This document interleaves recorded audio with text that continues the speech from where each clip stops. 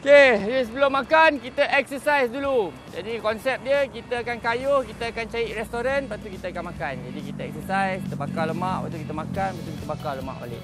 Jadi untuk itu kita nak ucapkan terima kasih kepada Specialized Bangsa sebab dia sponsor Stump Jumper FSR ni. Jadi sekarang kita pergi cari restoran pertama kita, tak jauh daripada Bangsa ni. Dekat sini je. Jom.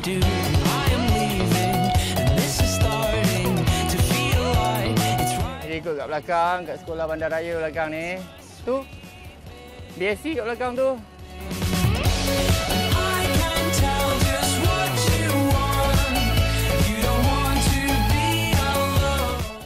So ingat guys, kalau nak naik basikal terutama je kat kawasan bandar KL ni, pakai helmet, okey?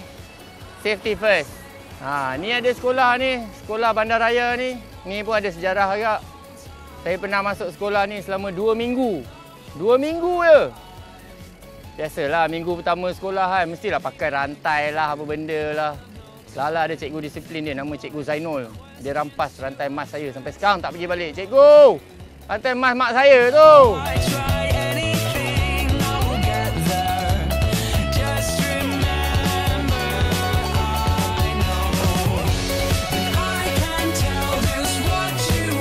Welcome to Makan House and welcome to Makan House.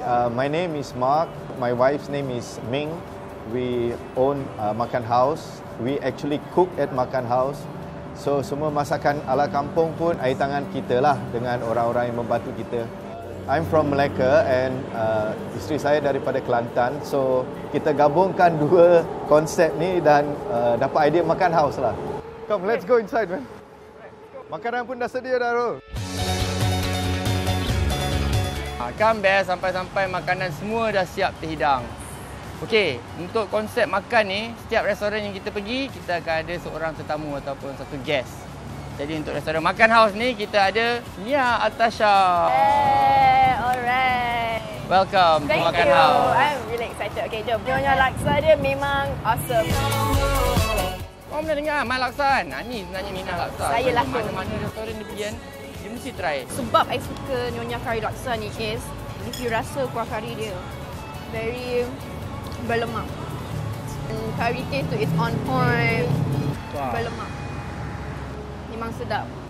Standard lah kalau cakap nasi kerabu kan, dia ada bagi dia punya budu, sambal. Ini pun terbaik. Tapi kat sini dia ada satu menu yang memang unik, memang special, memang tak pernah dengar kat tempat lain. Korang pernah dengar kari keluak? Buah keluak dia datang daripada Indonesia sebenarnya. Malaysia memang tak ada. Kita kena rendam dia untuk 3 hari supaya isi dia akan kembang dan jadi lembut sikit lah. Kita bagi dia rendam dengan gulai untuk mungkin 1 hari. Masak hari ini, hidang esok. Baru rasa dia penuh pati dengan gulai ayam tu.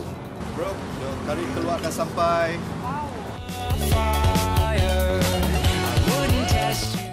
Ni buah keluak. Nampak? Ni dia. Isi dia kat dalam tu kan. Strong smell. Sedap. Dia macam kacang. Dia ada rasa lemak-lemak. Dia ada rasa tauco. Dia ada masam-masam sikit. Kena pula dengan kari dia ni. Saya rasa mak ayam saya suka kari keluak ni. Jadi kau nak try kari keluak? Kat mana? Kat Makan House. Dalam Bangsa.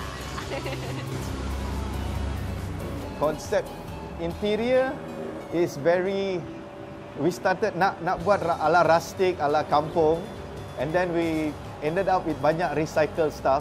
Kita semula, semua barang-barang yang ada pun kita semula, tapi makanan taklah, makan semua fresh-fresh kan.